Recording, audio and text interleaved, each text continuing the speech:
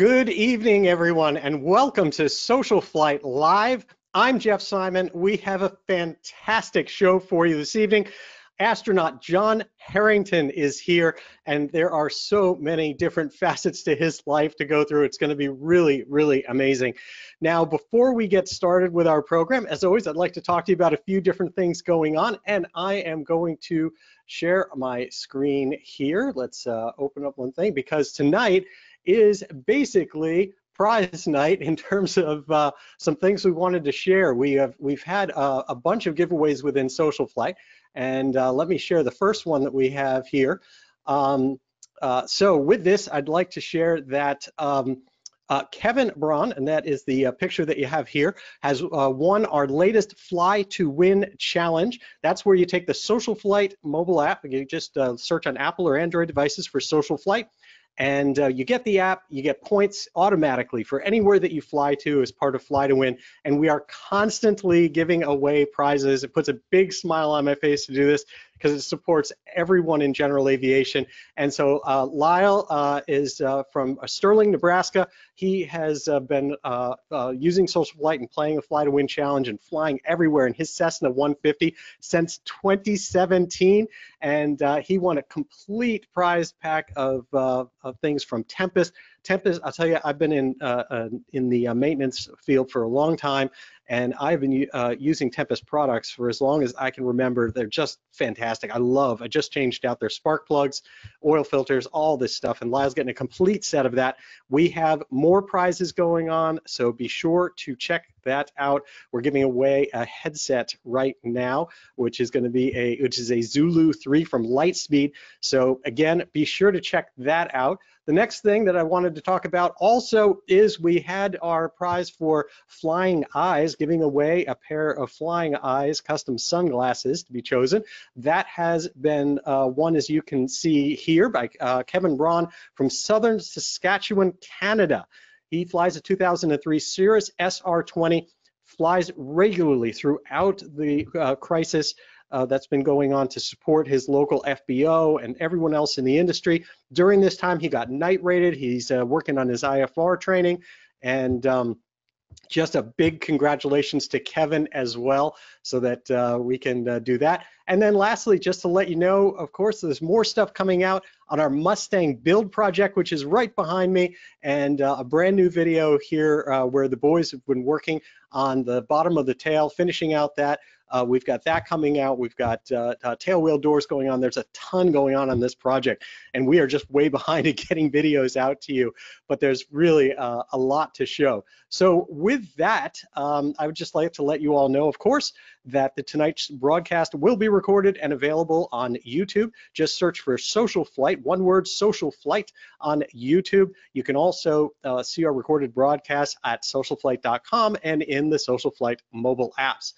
Now I'd like to introduce our featured guest of the evening. John Herrington is a retired United States Naval Aviator, a pilot, an engineer, and a former NASA astronaut.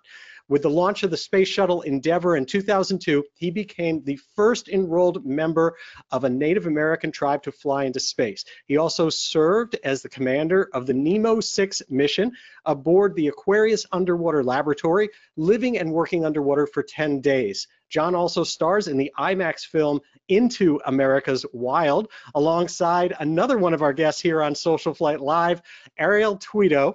And Into America's Wild is an unforgettable cross-country adventure into the hidden wonders of the natural world here in the United States. And with the reopening of theaters across the country, it should be coming to a theater near you soon. So I encourage you to go and get that. And with that, I would like to please welcome John Herrington to the broadcast. How are you doing, John? Hey, Jeff, doing great, man. How are you? Excellent. Thank you so much for taking time out to join us this evening. Oh, it's my pleasure. It's been a lot of fun chatting with you up beforehand, so looking forward to it. Now, your story covers so many things. I don't even know how we're going to narrow this down into one evening broadcast, but tell me how it starts. Tell me where you grew up, how you got connected to aviation, and then found your way through the Navy. Well, I started off, I'm from Oklahoma originally. I'm a native of Oklahoma. My mom's side of the family is Chickasaw. I'm a member of the Chickasaw Nation, citizen of Chickasaw Nation through my mom's side.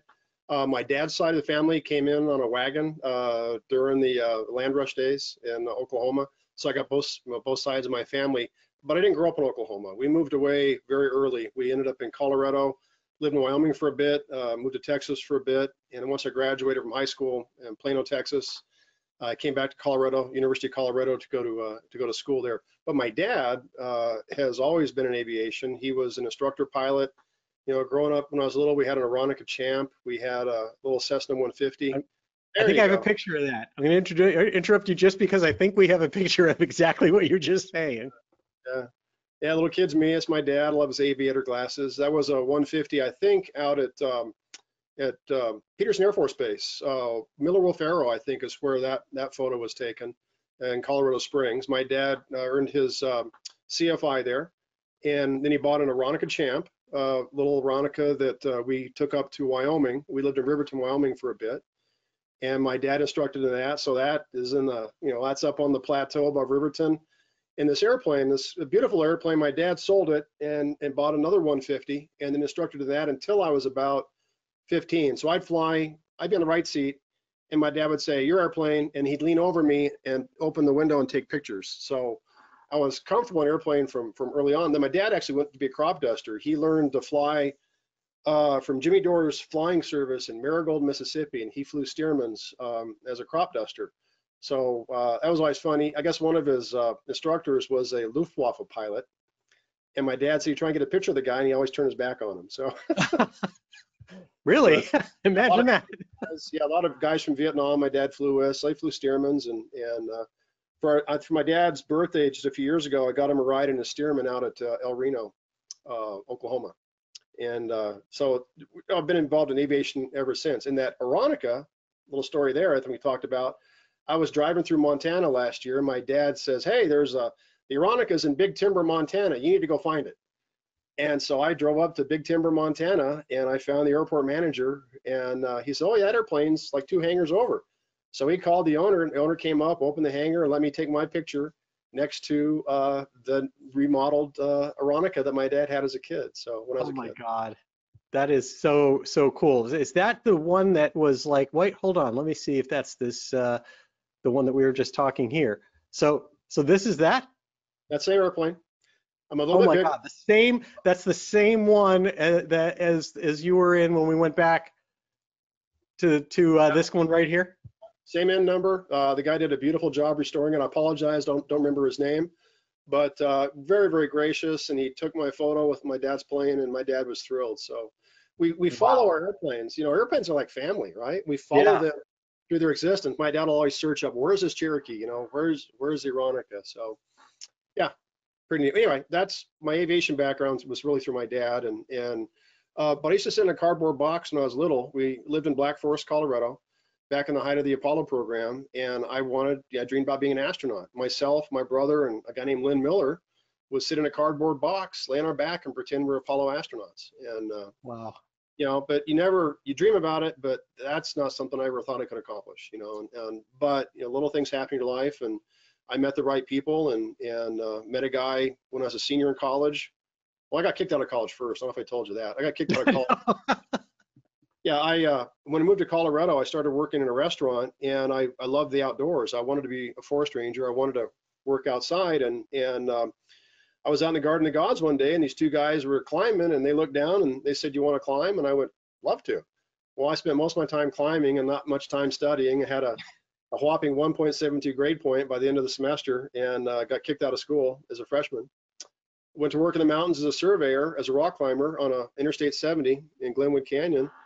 And the guy I worked for convinced me if I want to make something myself, I better get my butt back in school and become an engineer, be the one responsible for everything, not just the lowest guy on the rung of the ladder. So went back to school, the motivation to study now, met some neat people. I had a tutor. I was a tutor to a gentleman who was a retired Navy captain who flew Dauntless dive bombers in World War II, Captain Richard Knockel.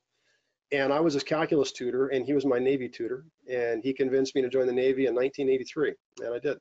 22-year career. Best decision ever made. Oh my God, so, Awesome. Is this this one? Because I've got one of you in a Texan here. Yeah, that was, I joined the Navy in 83, got my wings in 85, officer candidate school. By the time my first tour, I flew P3 Orions. I hunted subs for about 4 years in the Western Pacific, ADAC, Alaska. I was in the Philippines. I learned how to fly in really bad weather. You know, I learned how to fly in nasty weather and flying with a group of people. You know, your leadership skills had to come out at an early age, which I really appreciate that. Most of my friends went to work for the airlines. I have friends that fly for Delta, friends that fly for United, and I just had the inkling. If I really want to be an astronaut, I'd have to. I can't go to the airlines. You know, let's see if I can go to test pilot school. So I applied to the Navy test pilot school twice. Wasn't selected the first time. Really fortunate second time around. I was selected and went to Patuxent River, Maryland, where I got to fly 25 different airplanes. So that T6 Texan that you pulled up there, I had a chance to fly that. Flew F-18, T-38, A4, TA-4J, T2. Calspan has a variable stability Learjet that you could fly like an F-16. You could fly it like a DC-3. Wow. You really learn how to apply the mathematics background you have, the technical background you have to evaluating airplanes and being able to say what's wrong with the airplane. You know, because you're a good aviator, you know how to fly. If there's something that's objectionable about the plane, then you're able to communicate that back to the engineer. So you're that bridge between the operational community and the engineering community, and you can speak both languages. And so it was a fabulous experience. I went to France and flew an Alpha Jet for my final project. Wow. Had 2 weeks to write a report about yay big, and all flying qualities and performance of a jet I'd never flown before. So one of the hardest years of my life, but I loved it. It was hard, you know, at frustrating times, and then I knew if I'd be an astronaut, I needed a master's degree, so I applied in the Navy to get a master's degree. Went to postgraduate school, earned a master's in aeronautical engineering, avionics. My background, GPS, INS integration. Oh, wow. Applied a couple times to NASA. First time I applied as a pilot, and since I didn't have 1,000 hours of tactical jet time, which was a requirement for pilot, I applied next time as a mission specialist. And boy, when you get the phone call to be interviewed, you're like, oh, you know, that's a remarkable phone call. And I said, if that's the only thing I do in my life is get called down to interview to be an astronaut, that's great. And then I got selected. That's an even better phone call. I got selected to the 16th group of astronauts. We're called the Sardines. Largest group ever selected, 44 people, 35 US, 9 internationals, 9 women. Great group of folks. I mean, just incredibly talented from a broad range of backgrounds. All technical though. Everybody had technical background. And, That's fascinating. Now, quickly back to your training. The T6, that was in when you were in the test pilot school? Yes, sir. Yes, sir. So what'd you learn to get to the Orion? Oh, wow. Well, to fly the P3 Orion, I went through primary and intermediate in Pensacola, Florida. Went down to Corpus Christi, Texas, flew the T-44 King Air, essentially. Got my multi-engine. I got my, you can go to the FAA and take the military equivalency test. And I got my instrument rating, my multi-engine, my single engine. I got got the ratings. And then I went to the RAG, the Replacement Air Group in Moffett Field, California, and started flying the P3. So VP-31 at Moffett Field, the big, huge, the blimp hangar there at Moffett, and I was there, and we deployed. I was in VP-48. We deployed to ADAC, Alaska twice in the winter, once to the Philippines, Subic, Cubi Point in the Philippines in the monsoons, and chased Russian subs and Thai pirates, and did some really neat stuff. I've got some pretty remarkable stories, search and rescue stuff off the Komodorskis and the Kuril Islands, and and hurricane force winds, bad weather, and yeah, it's. Do you find that the experience that you had, you mentioned that you obviously in the Orion just got big time experience in bad weather flying and having to fly in all types of conditions. How does that factor into the flying that you do just as a pilot in general, the lessons you learned from intentionally penetrating rough weather? Well, it's back then you have a mission you have to accomplish, and that mission drives what decisions you make. And certainly not in wartime, it's even that you change your thought process in something like that. For me, I was in test pilot school during the first Gulf War. I was in NASA in the second one. So I've never flown in combat or anything. But flying the P3, we were doing exactly what we do in wartime, except dropping torpedoes. So we would go out and search, localize, and track Soviet submarines out in the Pacific. You know, we had ballistic missile submarines off the coast of California, you know, for a long time, and our job was to find them and keep an eye on them. And if the bubble went up, then our job was to, you know, was to attack them. And fast forward, you know, 13 years, I'm in Mother Russia, flying from the Black Sea back to Moscow in the belly of a Russian Tupolev 727 ski. The guy next to me is a Russian Air Force major, a cosmonaut, and we're looking out a window. The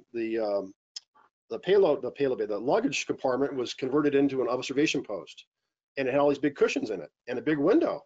And I'm laying next to this Russian cosmonaut, pointing out where he was born and where he was married. We're flying over the town, and I'm thinking, I never would have imagined having done that, many years ago. But here I was in a whole different environment, working with people that I had once been trained to as an adversary, and I think it was a whole different way of thinking. I loved it. Absolutely. I loved working in Russia and the cosmonauts and people I met. And it was a far cry from, you know, hunting Russian subs in the Pacific. Wow. So that was your NASA work that took you into Russia?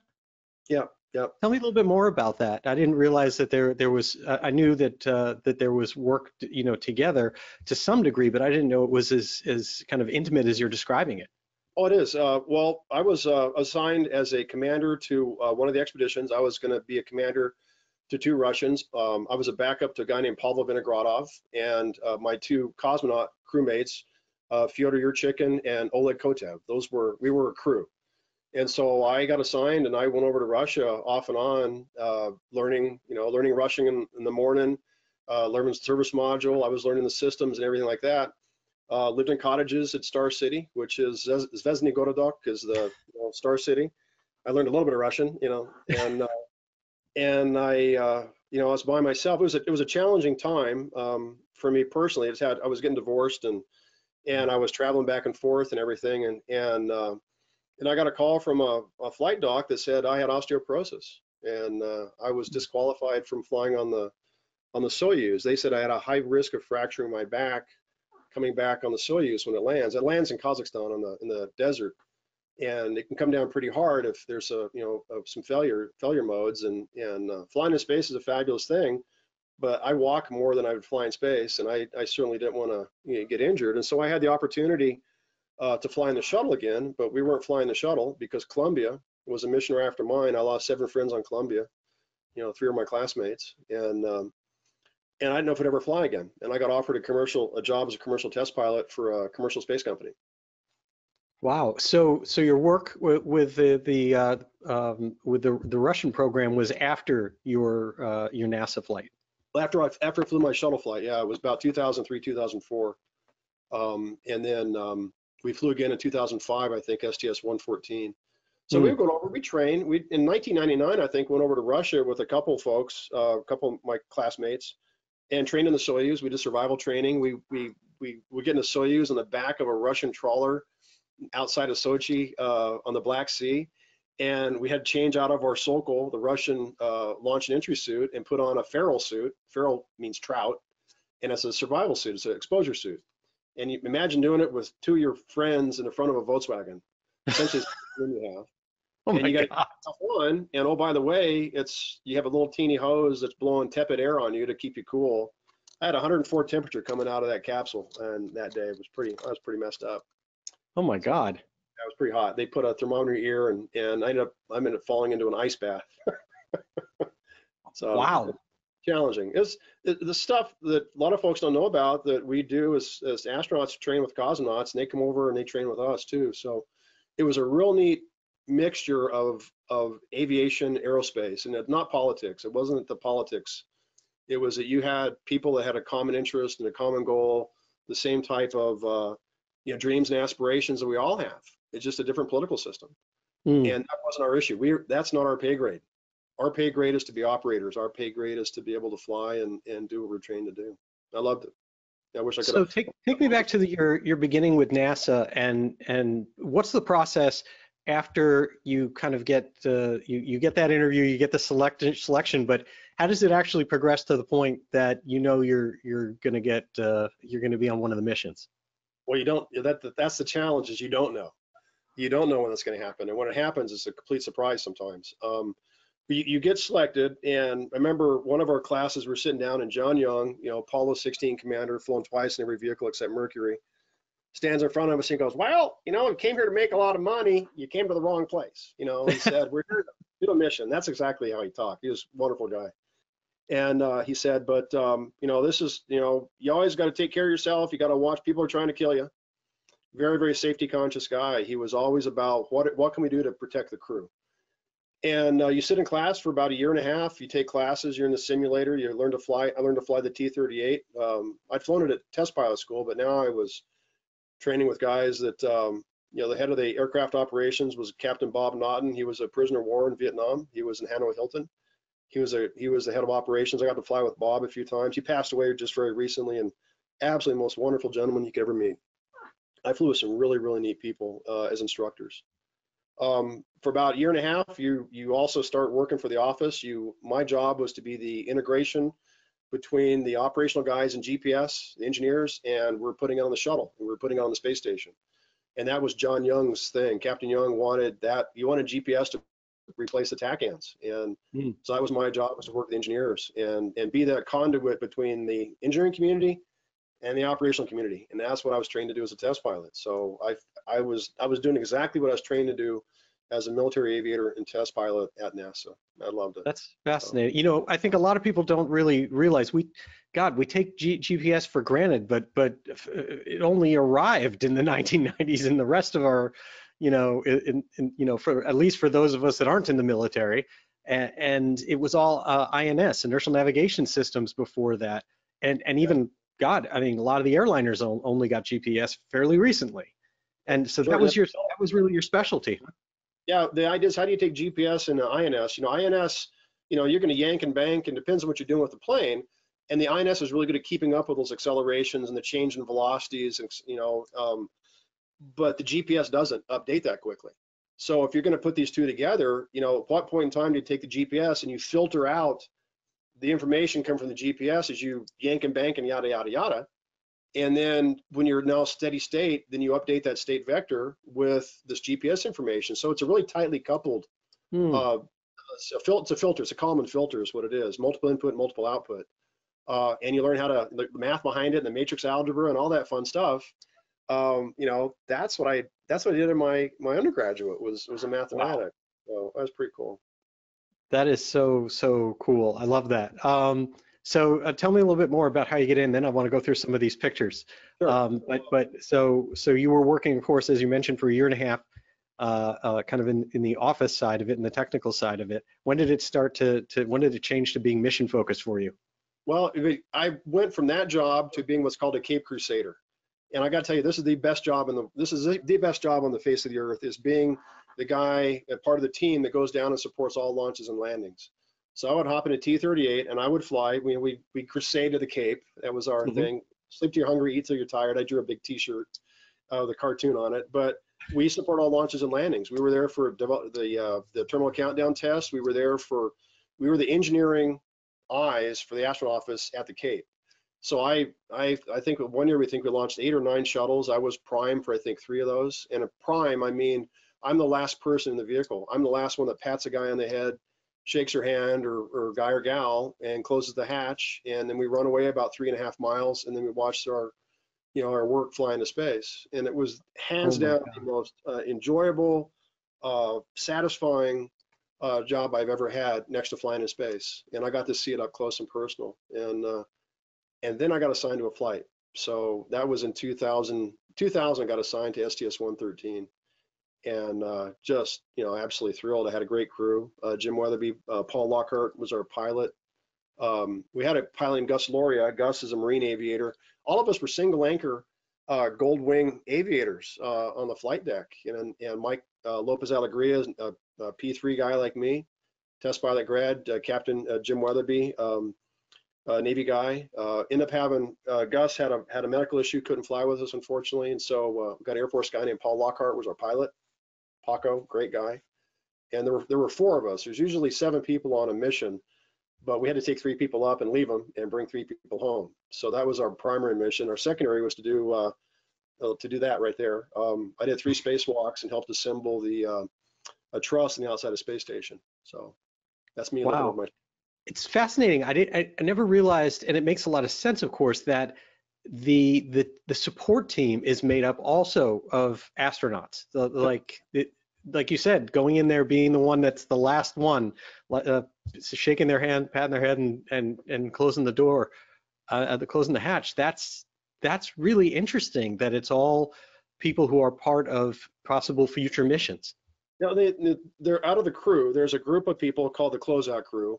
One of us is an astronaut. The rest of their suit techs that are responsible for the suit, and there's folks that actually work on the vehicle. We had called with a forward and aft shop. You got folks that work the forward part of the shuttle, folks work the aft part of the shuttle, and they become part of this crew. And one guy leads it, and the rest of us, we have big numbers on our back, and our job is to go out there and support getting the crew into the vehicle, and then helping take them out if necessary for an abort.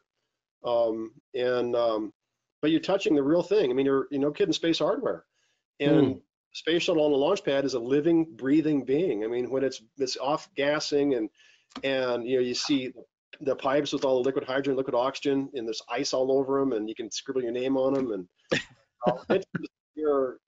it's like it's alive, and it's just a fabulous, fabulous experience. I remember also, and this obviously is in Cape Canaveral, but you also see the T-33 doing like chase during landings. Who handles that? The T-38, there's somebody going up in T-38 or the shuttle training aircraft, the Gulfstream 2, and it's made to be able to fly the 20-degree glide slope. The shuttle comes back at a 20-degree glide slope at about 300 knots, and about 3,000 feet it rounds out to a 1.5-degree glide slope. And so they'll actually fly the shuttle training aircraft prior to launch just to verify weather and winds. And that's usually the chief of the office that's doing that if he's a pilot. And then he, they're the go no go for launch criteria, really based on what they see. And the T-38 once again would fly. He would fly chase for a lot of the early missions. A lot of other later missions they didn't necessarily fly chase with you, but you come back to Cape, or you coming back to Edwards, or one case White Sands. Mm-hmm. I think it was, yeah. So and do they fly alongside during the actual landing? Yeah, they did early on. Remember when they were flying to Edwards, you would see T-38s would fly, in chase alongside of it. Pop the speed brakes, drop the gear, come down like that. And it's very capable. The T-38 is the Air Force advanced trainer. Now I think they're going to a new advanced trainer. But the T-38 that NASA has, glass cockpit, FMS, weather radar. It's got different inlets. It's got different tail feathers. It's got a better performance at higher altitudes because it flies in and out of El Paso routinely in the summer, because that's where they train a shuttle training aircraft. And when they flew the shuttle, they would train out of White Sands. And so pilots would fly to White Sands or fly to Edwards, not Edwards, El Paso.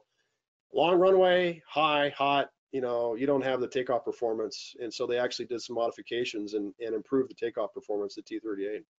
Wow. Hey, I don't want to lose being able to go through some of these pictures, because the pictures that you sent are amazing, and they are not necessarily in particular order. So I'll warn people in advance, we'll be jumping back and forward in time here, I'm sure. But take me through some of these, because they're fascinating. That guy's name is Rick Welty. Rick Welty was the he led the closeout crew, the guy with the number 1 on his back. And you see those green straps. He worked for the United Space Alliance. Those green straps are there so you can grab them and drag them out in the event he gets incapacitated. Because if you leak hydrazine, or if you leak some propellants on the vehicle, it's deadly, and people pass out. These boxes you see on the right side of the picture are gas or oxygen packs that we would wear in the event there was a leak and we had to help rescue the crew, or ourselves for that matter. And I'm getting ready on my suit, get ready to climb into the vehicle. That little gold thing right there, it's a little diving board, we call it. You crawl in on your hands and knees, because the vehicle, if you imagine the vehicle sitting this way, so you crawl in on your hands and knees, and then you lay down on your back on your suit. So Rick was a great guy. I worked with him on numerous numerous launches. You get to really, really like the folks that you're doing. And the little plaque you see at the bottom of the diving board is our crew plaque. And I think I have that here somewhere. That's amazing. That's the hatch to the space shuttle. It's called the White Room. And it's on the orbiter access arm that actually moves over to the shuttle and then gets retracted. We close all this down prior to launch, and all this stuff comes with us. We close it all down and sanitize it so stuff doesn't pop out, and hit the vehicle on launch, because it's pretty dramatic, obviously. But that's the White Room. Yay, P3 Orion.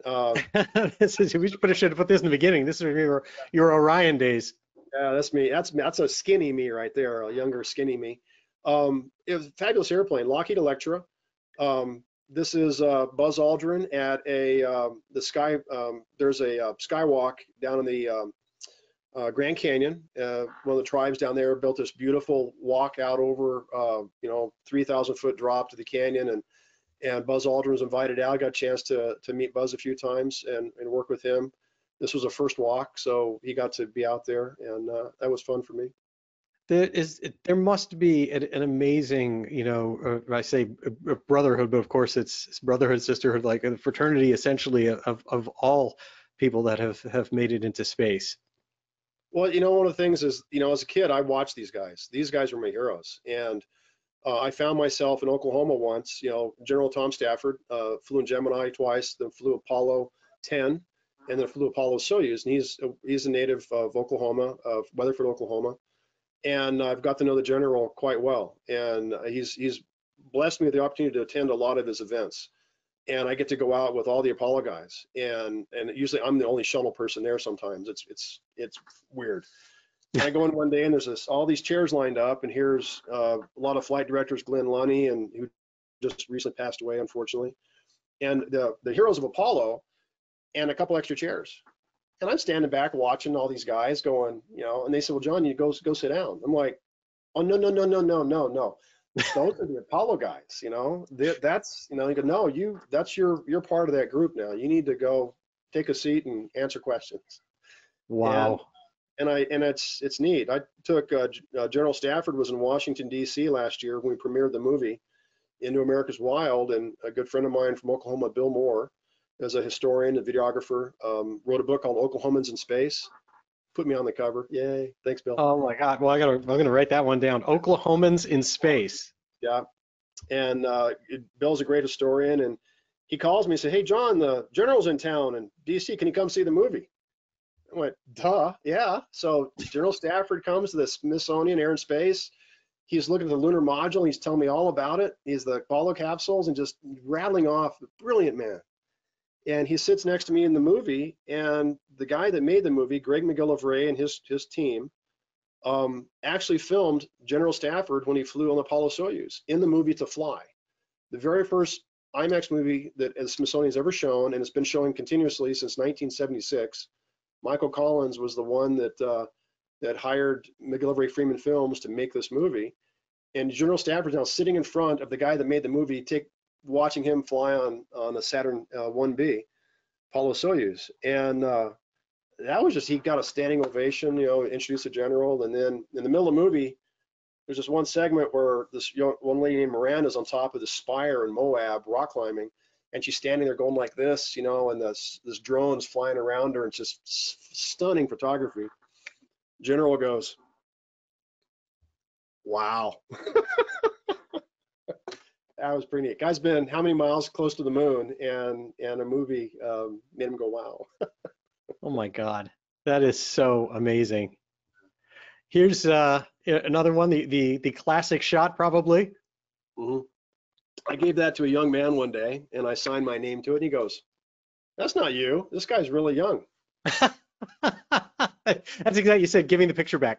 Yeah, give the picture back. But on the neat thing on the visor, if you want to, some people pull this up on the internet, look at the visor, there's a real bright white light there that lights up this image, and next to it's a really tall figure. That woman, it was a professional women's basketball player, and she's also the suit engineer. She was responsible for that suit that I'm wearing. And so she was in the picture, and I apologize, forgot her name, but yeah, neat people you work with at NASA that have a variety of backgrounds, but she's in that picture. It must be amazing with people with so much passion and one common goal to be as part of that team. You know, it's not about making a profit. It's about making a difference. It's about doing something for, you know, you think about the good of humanity, and look at what Apollo did, what Mercury, Gemini, Apollo did for the next generations. You know, Mm. fundamentally changed life on Earth.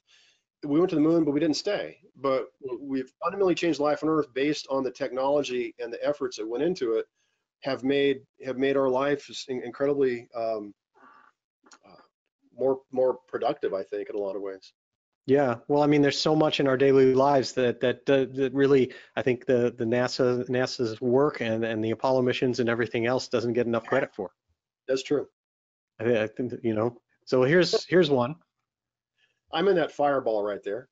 Um, this is my first wife, Debbie, and my daughter Jessica's. Debbie's got her arm around my daughter Jessica, and my youngest daughter Amanda's right there. This is on the Launch Control Center. The immediate families, go on top of the Launch Control Center at launch. From T-minus 9 minutes to launch, that's where they are. So they're away from the public to avoid what happened with Krista McAuliffe and the family from the Challenger days.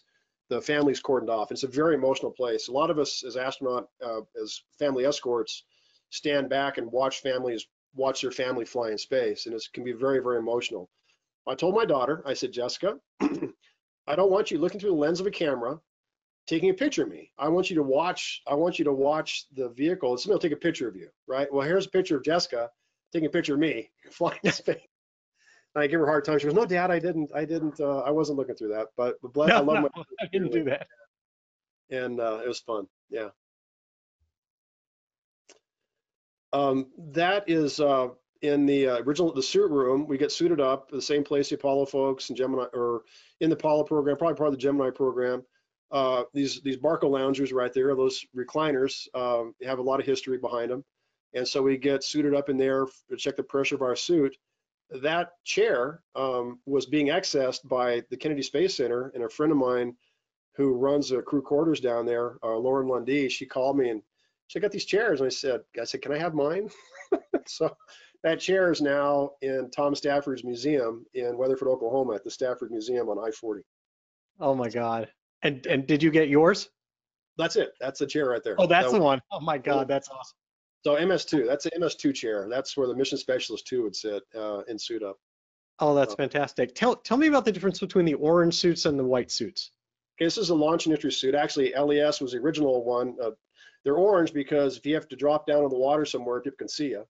You Hmm. know, so you're in the North Atlantic. You know, God forbid that ever would happen, but that's why it's a full pressure suit. And the only time it pressurizes if there's a leak in the cabin to keep you alive. You know, somewhere in there's a cabin a pressure leak, it will inflate and it'll keep you alive. It's got oxygen hookups down here by my knee. It's got a pressure relief valve there on my right side, little silver thing. And so that's what we wear on launch and entry. It's Advanced Crew Escape System, ACES suit is what this one is. After the Challenger, they were looking at ways to protect the crew, because before Challenger and early on, you know, we wore full pressure suits, but they went now to a pressure helmet and an oxygen helmet. But after Challenger, they looked for a way to rescue the crew. If something happened, the crew could get out. So they built a big bar that would telescope out that main hatch, and you clip your harness into it and you'd slide out the hatch so you wouldn't hit the wing on your way out the door, and you deploy your parachute, and then you were on an LPU, life preserver unit, and then a raft and the whole 9 yards, and you would have to float until somebody found you. That's that. Wow. That's for launch and entry. The white one, the one you saw in the other suit, was specifically for doing spacewalks. That's our extravehicular mobility unit. That's what you wear. You know, that guy right there. It's about a 300-pound suit on the Earth, weighs nothing in space, but it still has mass. You still have to move it around. It's got primary oxygen, secondary oxygen. It's got a nitrogen canisters that go on another pack that you can actually fly yourself around if you come untethered from the space station. It's a rescue aid called we love acronyms. Simplified Aid for EVA Rescue, a safer unit, and you can deploy a controller and actually fly yourself back to the space station. Wow. That I didn't know about that. That's pretty interesting. Yeah, you do it in a Um, virtual reality lab, and and you put these VR goggles on, you got the gloves on, you can actually, you see your hands in the computer simulation, and they take you to the end of the space station at night, and they kick you off, tumbling in 3 axes. And your job is to wait about 30 seconds and then deploy this little controller and then turn it on, and it has ring laser gyros in it, and it measures your rates of rotation, and it fires the jets automatically to stop your rates. And your job is to now XYZ and pitch roll yaw and fly yourself back to where the space station is. First, you got to find it, and then you got to fly yourself back. You don't have a lot of gas and a lot of battery power, so don't let go. If you let go, make sure you're tethered at least twice. And if it's something does happen and breaks, then you have the ability to fly home. That would be a pretty scary, if you had to do that. No one's had to do it intentionally, as an accident. Mike LA actually did one, practice that in the payload bay of the shuttle in space. Wow. I did not know that existed. That's definitely something for everyone to research a little bit and understand a little bit more about. And like you said, as you said, very limited amount of both battery and gas power to get you back. Mm-hmm. And matter of fact, there was a Italian astronaut who was on space station, was doing a spacewalk, and all of a sudden he felt water coming across. I don't know if you heard the story. Luca Pomerati is an Italian astronaut, ESA, European Space Agency, and he had a water leak actually, and water doesn't, it puddles up on you, it sticks to you, surface tension, and it'll actually got into his ears, he couldn't hear, it was getting close to his nose. They aborted the mission, brought him back in, and I think they ended up about a half a gallon of water or something in his helmet. Oh my God. Drowned on a spacewalk. Yeah. Wow. That's crazy. I did not know about that either. Here is a couple amazing pictures of your launch. Yep. It's about 7.2 million pounds of thrust coming out of the solids and the mains. Each main has about 400,000 pounds of thrust at vacuum. It sucks that the hydrogen and oxygen out of that big orange tank pretty readily. I forgot how high. There are a bunch of really neat numbers you can talk about. The solids burn for about 2 minutes and 5 seconds. Ammonium perchlorate, it's a solid paste. They fire a charge right down the middle of it at T-0, and it ignites that, and it burns from inside out. If you remember the Challenger, there was 2 O-rings were compromised because of the cold weather, and that pressure caused a little arc of flames to come out and burn the tank, and that's what what destroyed the vehicle. But it's a pretty bumpy ride for about 2 minutes and 5 seconds, and then it gets really smooth after that on the main engines. They say it's an electric train ride. It takes 8.5 minutes to get to orbit. The last minute you weigh three times your normal body weight. The computers actually throttle the engines back so you don't overstress the vehicle. And a couple parts of the stages of the launch. That big water tower right there has about 300,000 gallons of water that dumps onto the launch pad about 16 seconds prior to launch. And it's meant to absorb all the acoustic energy that's generated from the engines lighting off, so stuff doesn't bounce around and bounce back up and hit the space shuttle. And they say it's like a 5 or 6 foot thing of water on the launch pad once the vehicle's lifting off. Oh my God, that is pretty amazing. This is an amazing shot. Yeah, some great photographers down there. This is a time-lapse shot of the launch, and it's great because you tell people you don't go straight up and quit, and the engines quit. You come straight back down because gravity has not gone anywhere; it's still doing its thing. So the challenge is to get to going to a speed that allows you to stay in orbit as gravity pulls you back to Earth. So you're in this constant free fall in the space shuttle. That's what weightlessness is or microgravity. Is you're falling back to Earth as the Earth falls away from you, and you're doing about 17,500 miles an hour, about 5 miles every second. Engine quits, you go from 3 Gs to 0 Gs instantaneously, and wow, stuff floats, and you float too. That's amazing. Now this obviously is an amazing shot from being up there. I took that photo. Yeah, I like that photo.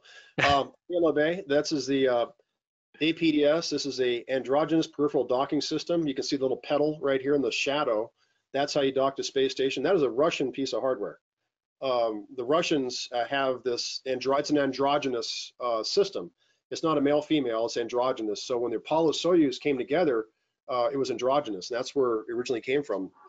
And so we actually used that on the shuttle for docking, and that system was on the docking port, one of the primary mating adapters on the shuttle. That little white dot you see in the upper right corner, that's the moon. Really? You're only about 200 miles closer to it at a certain point in the orbit. So 200, 250 miles. So. Wow, that's fantastic. Here's a breathtaking one. This was taken from the space station of us. As you arrived, you arrive up, here's a space station, you arrive up underneath it, you do a series of burns, you arrive up underneath it, and then you fly up in front of, and then you slow down and dock. So this was taken what's called the R bar. If you can draw an imaginary line from the space shuttle, space station to the center of the Earth, that is the bar we're on. We're getting ready to come up. North and South Island, New Zealand, that strait of water is called Cook Strait. James Cook sailed the HMS Endeavour through that strait back in the 1700s.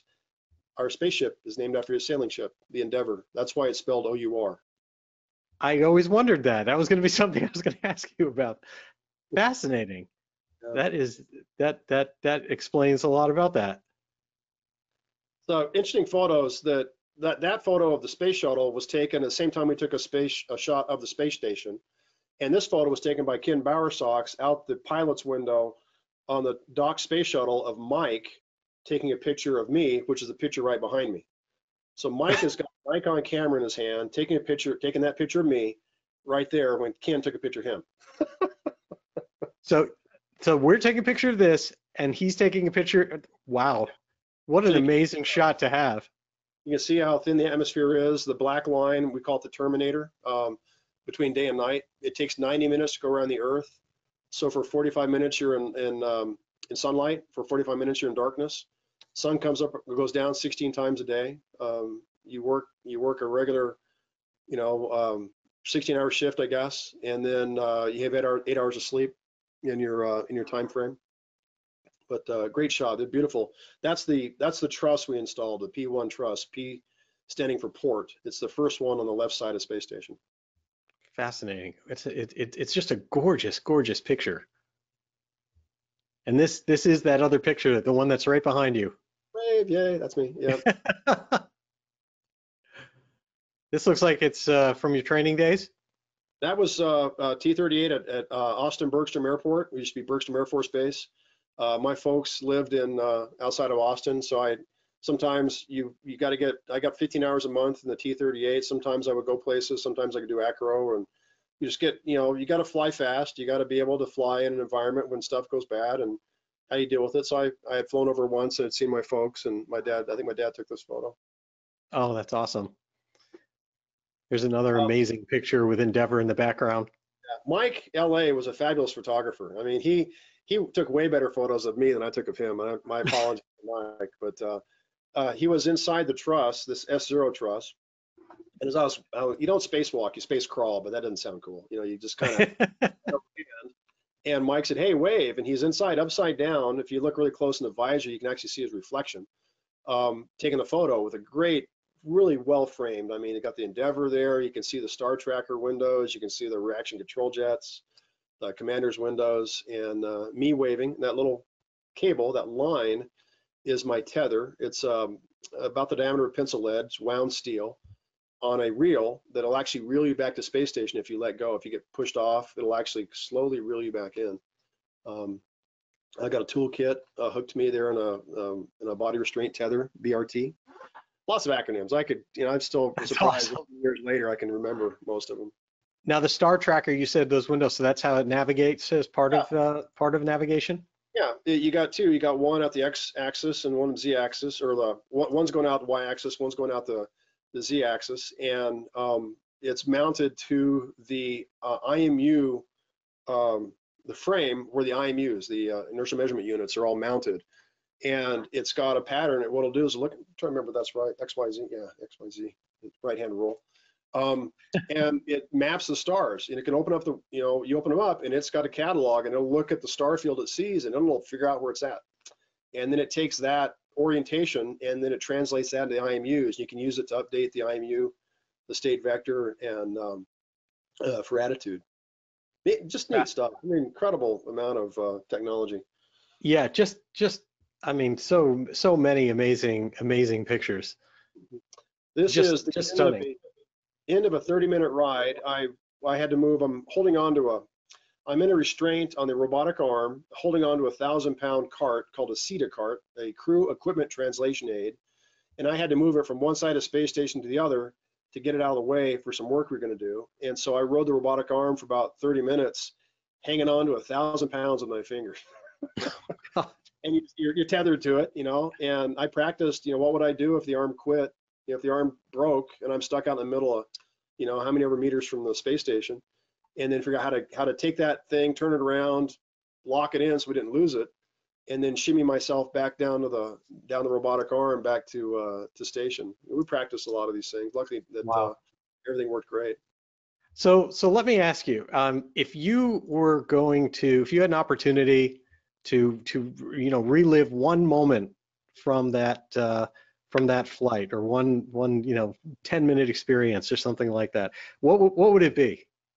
Out and into the space station, in the P1 truss, Jerry Ross, who had flown 7 times on the shuttle, he and Franklin Ching Diaz hold the record for flying the shuttle. Jerry was my mentor. I worked for him at the Cape when I was a Cape Crusader.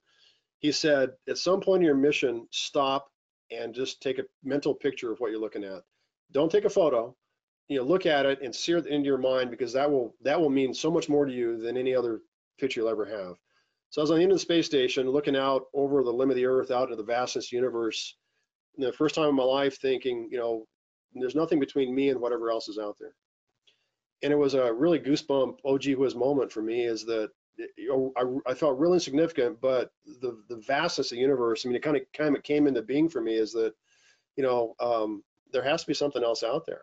I mean, we're a small speck in a tiny little galaxy in an immense, universe, and Hubble has given us an incredible window on a world, on our universe we never had before. Gee whiz, and it's fundamentally changed that moment.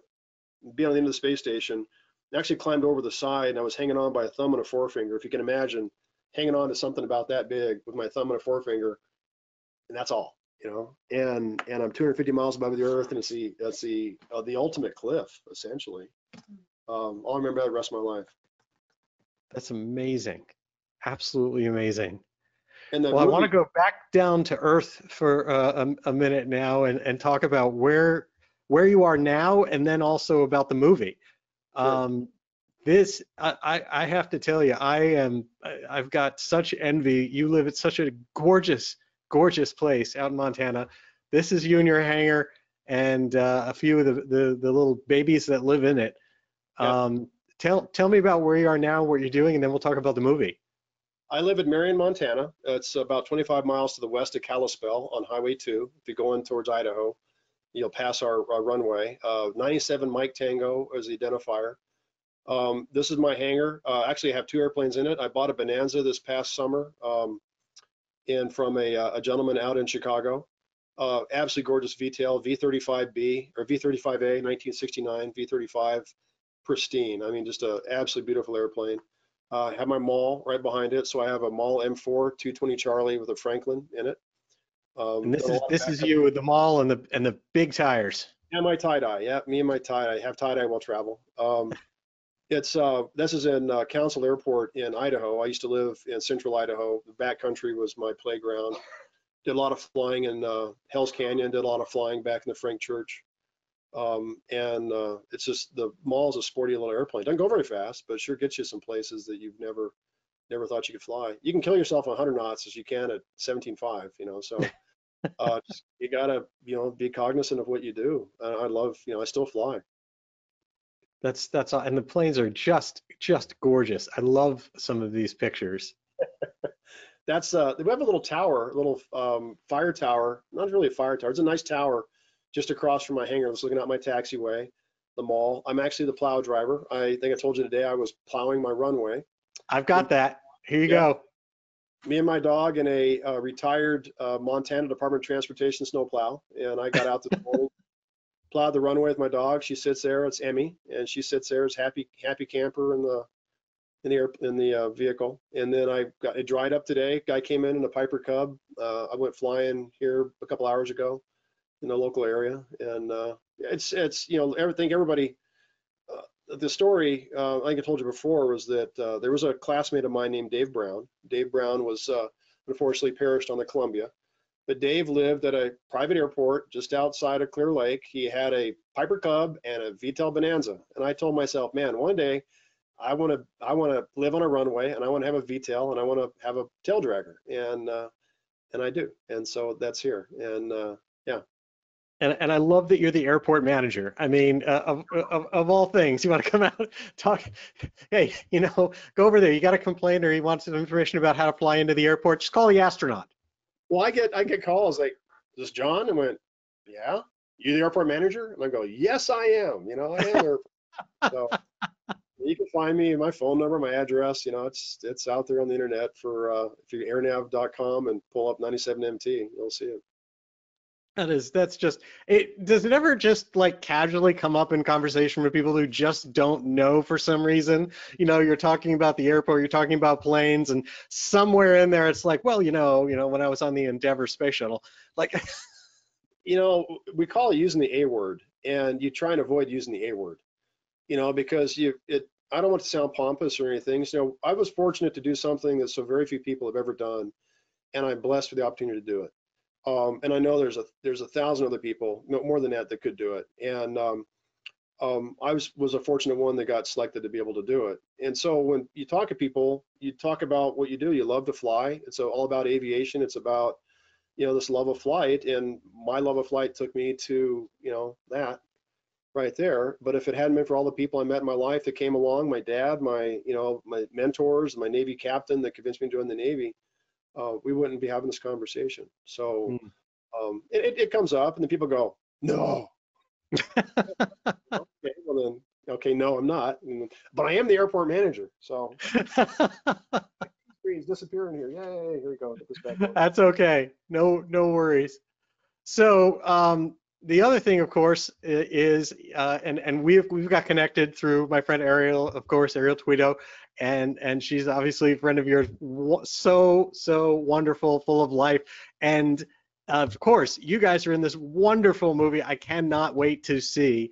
And the only reason, of course, is the movie theaters have been closed down, so it hasn't come out. But now it is going to be coming out. It's premiered, but didn't make it to everybody. Tell me about how you got involved and what your experience was with Into America's Wild. Sure. This about in 2018, I'd say in late April. My wife, I was married to a beautiful woman for about 9 years. She passed away from cancer back in 2018. About 2 or 3 weeks later, I get a call from this group called McGillivray Freeman Films. Kathy Allman called me, and she said, "Would you be interested in making a movie with this with a young Alaskan, young Inupiaq Inuit girl?" And I went, "What's her name?" And they said, "Well, Ariel Tweto." And I, "Is that the girl on Flying Wild Alaska?" I said, "Yeah." And so I said, "Yeah, I'd love to." So for about 2 years, Ariel and I had the opportunity to fly all across the country, went everywhere from, she was in Brookings, Oregon, Crater Lake. She was at Hood River, learned how to kind of kite surf, and then yeah, I heard she drank a lot of water. Drank a lot of water. But we were Route 66 and down in Shiprock and Gallup, New Mexico, to drive a white Corvette convertible. My wife actually had a white Corvette convertible, so that was pretty cool to get that neat little thing showed up in our in the movie. Went to Finger Lakes, went to Niagara Falls. We went to places I've never heard of before. Ashishlapa is a bunch of hoodoos out in northwestern New Mexico. Just a very eerie alien type of landscape that's on the earth. Absolutely stunningly beautiful. What's sandstone. a hoodoo? It's a sandstone spire that's got used a big rock on it, and so it's all eroded everything away beneath it. But on top is this larger formation of harder rock, and it was all a seabed at one time. That part of the continent, and to be able to walk amongst that and to film, we had drones out there filming. They filmed in my house in Idaho, which was great. I said, "Come up here to Montana, let's film up here." But I moved up here after that movie was finished. But no, it was just great fun. The idea is getting kids back out into the wild, getting to experience nature. This idea that I'm energized by getting outside and being in nature, be it on a raft or being in the airplane, being on a bicycle. That's where I get that's my stress relief, essentially. I bought my plane when I retired from the Navy because I knew if I didn't buy a plane, if I didn't fly, I'd go nuts, you know. Mm. And that feeling of satisfaction you get up from going out and being in control and flying something and not necessarily in bad conditions, but in some kind of, you know, interesting places to land. I've landed on some pretty neat little spots, and your heart's just thumping just as hard as you laying your back on the space shuttle. So I like that. That's a neat Isn't feeling. it wonderful? And so much of it, opening it up to other people. I mean, you know, we took our trip out to Glacier National Park. You told us about this amazing place that we'll be visiting next when we go out there, and the same thing when we go for our Yellowstone for Social Place next adventure. Where you live is absolutely gorgeous. It's just gorgeous.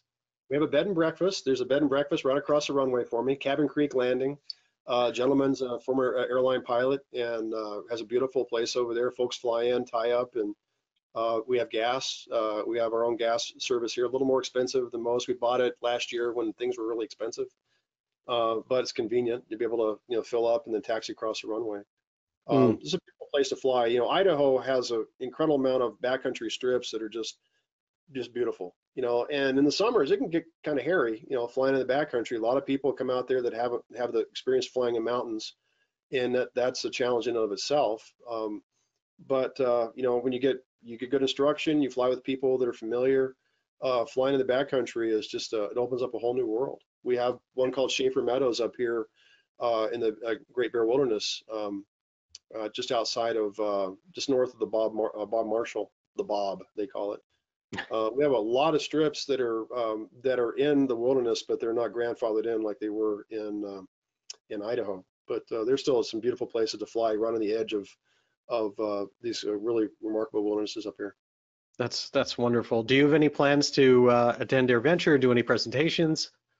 My brother's been trying to get me out there. My brother has a 182. You know, we're flying family, and my brother's been out there and landed on the red dot or yellow dot or whatever. He's got to come. And I'd like to go. Well, the guy that gave me my tail dragger training, he goes to Oshkosh every year, and, you know, when we can. And Raylan Rogers, Raylan lives on Sky Patch in Wellston, Oklahoma, and he gave me 25 hours of dual in the mall, so my insurance would be happy with me, even though I was a test pilot and astronaut. I still had to Really, that's what they needed after everything else on your resume? yeah, they go, well, how much tail dragger time do you have? Oh, 5 hours. Not enough. Well, you know, did the Space Shuttle, T-38s, everything else. They're like, yeah, but was it a tail dragger? That doesn't matter to the underwriters. No, they don't care about that. They care about, you know, have you been in the mall? Have you ground looped it? You know, no, I haven't. I'm not going to. So. Well, come to AirVenture. This is going to be I am convinced this is going to be the biggest reunion. Hopefully we'll be coming out of everything, out of the dark and into the light to AirVenture. Love to have you, and we can certainly hook you up with a place to stay. I have a tent under my, you know, I got a hammock and I hang it and sleep under my wing, you know. Either bring them all. Why not, right? I mean, you never know. That probably embodies everything there is to Oshkosh and AirVenture each year, is the fact that you could go down there, and yes, one of them is going to be an astronaut. Absolutely, no question. Now I'm looking for. Hopefully, I'll be able to chance to do that. You know, things open up again. I want to start hitting the road and make the most of a good cross-country plane and make the most of flying in the backcountry. So, absolutely. Come with us. You know, we got 97 MT. Come up here to Cabin Creek Landing. It's a great place. Oh, we'll be doing that. Absolutely, no question about it.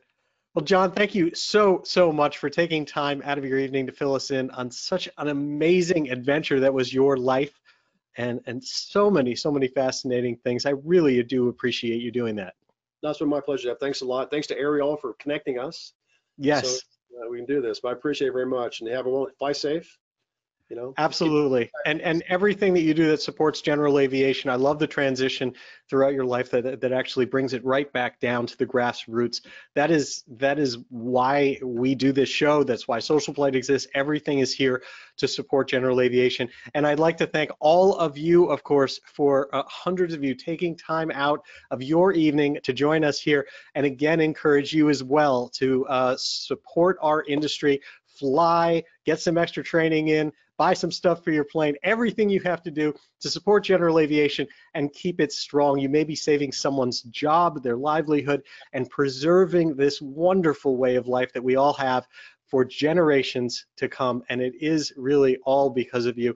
And so I do appreciate it. We have more prizes, we have more things coming up. Send us your stories. We have more flying eyes, sunglasses to be giving out. We've got so many things, and again, I mentioned a headset that's coming if you get the SocialFlight mobile app, and just check in. Just get out there and fly is all you need to do. And again, so thank you so much, John, for joining us this evening, and I wish you all blue skies. Thanks. Take care. Fly safe.